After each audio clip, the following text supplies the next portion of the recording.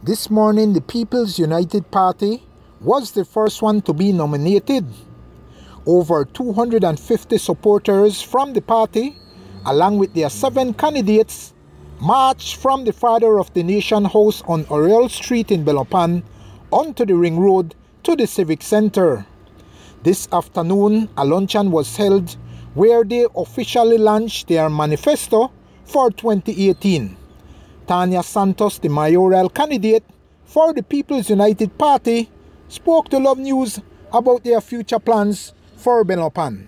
We have made pledges and commitments to the people, and the party leader, as you recall, was here with us to support us and support the manifesto that we have. Among the things that we're looking at is to really increase transparency and accountability. We commit to publishing monthly and quarterly financial statements to the public of Belmopan, the people and residents of Belmopan. We also, for example, want to look at, when it comes to business development and job creation, what are the incentives that we can provide, the tax incentives that will work with the business community and entrepreneurs to try to improve establishment of new businesses and success of their businesses. Recreation and sports, there are many neighborhoods who are willing to partner with City Hall to manage the parks in their neighborhood, in their community. We need to look closely at that and how we can formalize those relationships and strengthen those partnerships. Education and arts, look at how we can bring arts in the park and cultural activities to the parks once we've had them improved and upgraded and regularly utilized.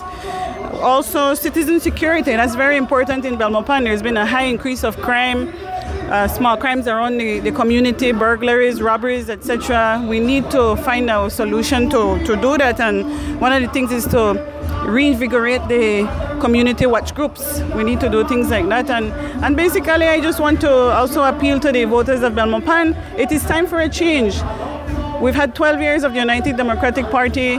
You know what you have experienced, you know what you have been going through, you feel the abandonment, you see the lack of transparency, the lack of accountability, the corruption that is happening in this country. You have a team of young, vibrant people who want to be different, who stepped up to offer something better for you and for Belmopan. This is Brother Fem Cruz reporting from the nation's capital city, Belmopan, for Love FM.